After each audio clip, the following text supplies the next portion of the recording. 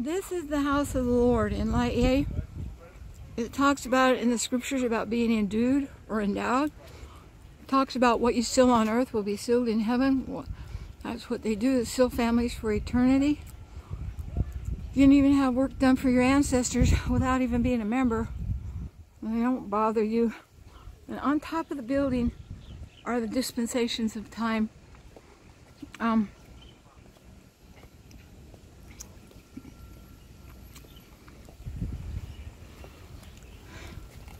I'm having fun. I was going to say, get the full experience.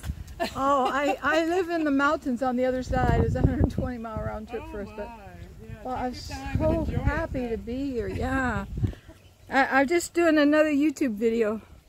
Down there in that corner, that building, that's a distribution center.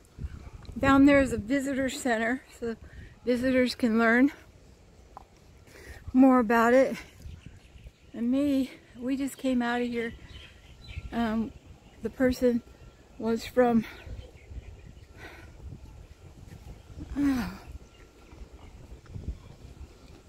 somewhere in Luxembourg or something.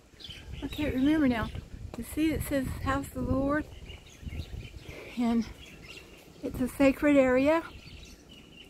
You have to have a temple recommend in order to get in, because it's that sacred. Not secret, sacred. You can actually look it up under the Church of Jesus Christ of Latter-day Saints. That's what we do. We have families sealed for eternity. I'm doing a YouTube video. Alright. Yeah. And I did one, but it's real old. Thanks. Lord loves you. I saw him. You know that. Anybody that's... They know Jesus loves them. It doesn't matter if you call him Joshua or Jesus. He knows that you're thinking of him. And that's one of the things that we have to do, is be a little kinder to people who don't really understand other people's religions, because we believe that all people are free to worship who, where, or what they may, because the gospel of Jesus Christ is the foundation. Is free agency, and Christ, atonement for our sins. And on Sundays we take the sacrament to renew our baptismal covenant. There's also a baptismal font in there where it says, "Why baptize for the dead if the dead rise not at all?" They actually did baptism for the dead, and the South American temples, old things show it. So it's still up to people in the spirit world if they want to accept it or not.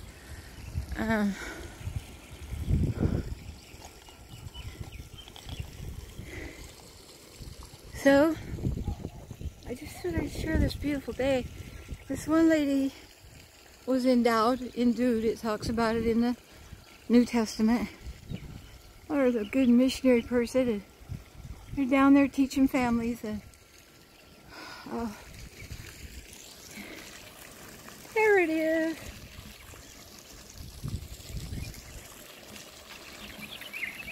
Holiness to the Lord. The house of the Lord. And that dispensation up on the top is it's Christ visiting the people after his resurrection.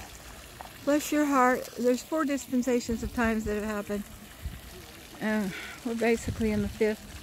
Bless your hearts. Love you. Got a few tourists coming. I need to get out of the way. Beautiful day. The Lord loves you. You're sons and daughters of God. Never give up. Jesus didn't give up. And he loves you.